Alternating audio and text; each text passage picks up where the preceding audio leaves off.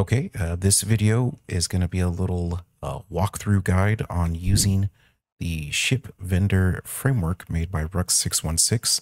This is a requested video from YouTuber SiNKiLLeR. I'll link his YouTube channel so you can go check him out. He makes a ton of videos covering Starfield mod content. And so let's go ahead and load this up. So we want to make sure the Starfield ESM is loaded, ship vendor framework, set as active, hit OK, and let that load up. Okay, so now that we have that loaded up, we can get to work. So the first thing we want to do, go to generic forms, base forms, and any of these sections here. Let's go ahead and start with the aspirational. So you want to open up a vanilla ship. You don't have to, but this is just the easiest way to quickly add something into the game. So ID, let's say ASP EF for base form. Name is the name that is going to appear in game.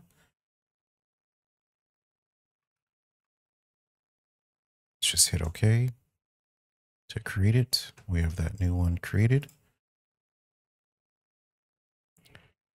And so this is the fun part, open Starship Editor. As far as I've seen, you're pretty much always going to get this error message. Just ignore it, clear it, close it out, and open it again. Hit OK. And now you're in the ship editor. And the controls are pretty straightforward, operates very similar to in-game, which you can also use a controller in the ship editor, but it's a bit clunky, just like it is in-game. I think the mouse and keyboard is the way to go. But yeah, you can do all sorts of edits. For the sake of time, I'm not going to do any edits here. But just know you can completely trick it out. So let's close that.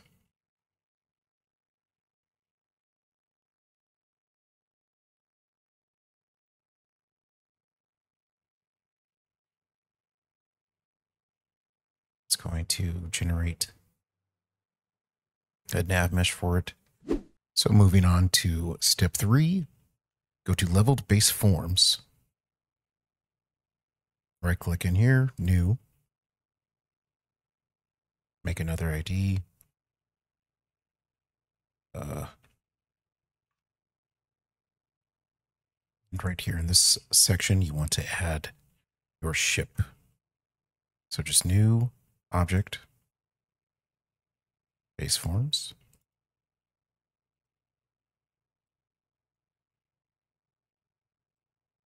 There. Hit OK. Calculate for each item and count. Make sure that's checked. Level, you can keep it at level 1 or whatever level you want. Just keep in mind what your player level is. So if currently you are level 15, you set the ship to level 20, guess what? It's not going to appear in game for you until you reach level 20. Right now, I believe I'm level 24, so I'll go ahead and keep it at level 20 and hit OK. Let's go ahead and save a plugin.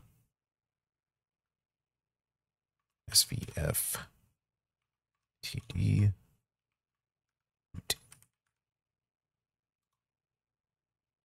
Make our ESP there.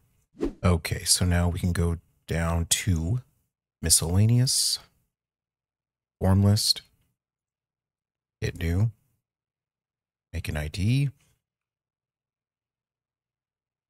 Got that there. Now add. We want to level based form.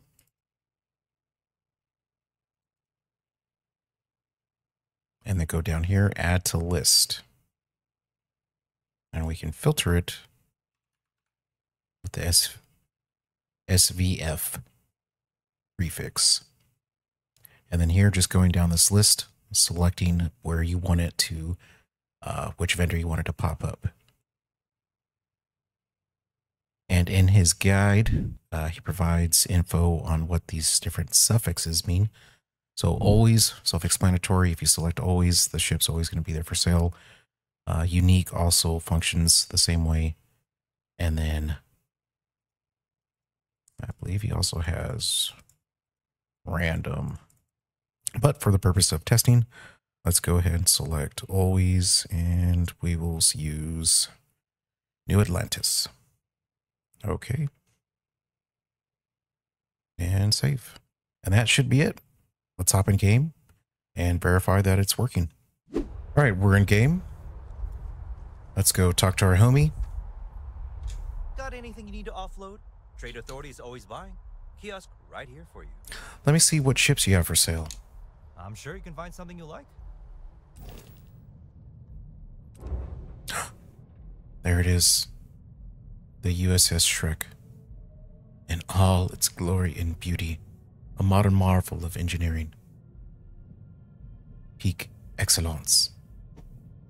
Yeah, anyways, there you go. Big shout out to Rux616 for making this framework mod fast and easy to use, and yeah, it gets the job done.